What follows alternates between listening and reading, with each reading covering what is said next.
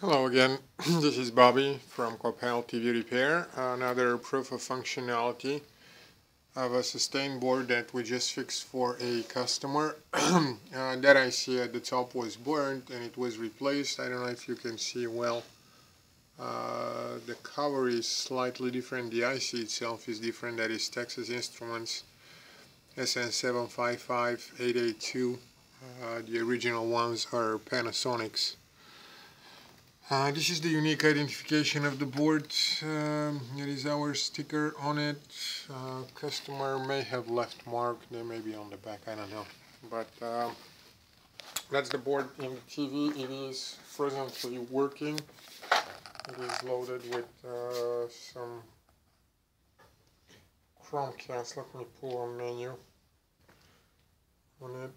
You can see the menu as well.